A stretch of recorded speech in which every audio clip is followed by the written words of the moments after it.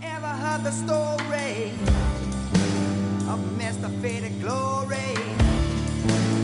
Say he who rides upon him must someday fall. Talking to my older, life is what you make it, and if you make it death, well, rest your soul.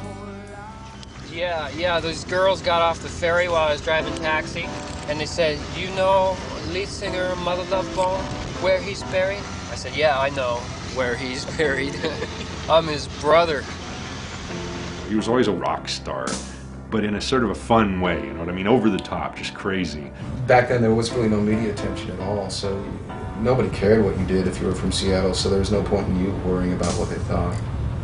Before you knew it, there was talk of getting signed, and so I just kind of got swept away. It was pretty wild, but it was really cool to have that happen to your friend, you know, at the same time, so you could just be excited together.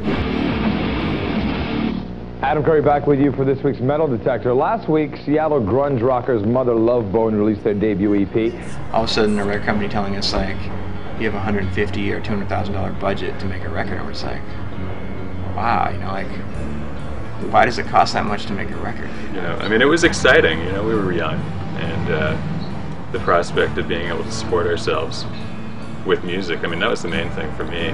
You know, there was a sense that something really amazing was happening, and there was an excitement about it, and the shows, there was definitely something going on. Over time, it would have evolved into a band that really had unlimited capabilities as far as reaching people. And as the rock thing was being fulfilled in Mother Love Bone, he was not really into it.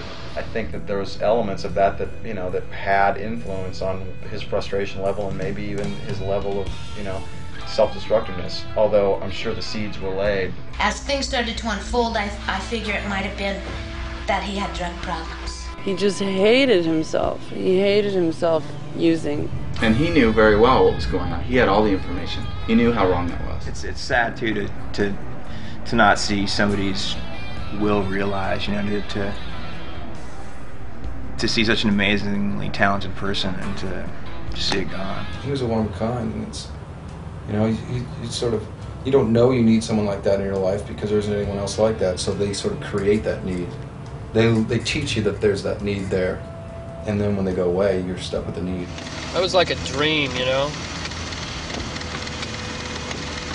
You know, it's still like hard to believe it even happened.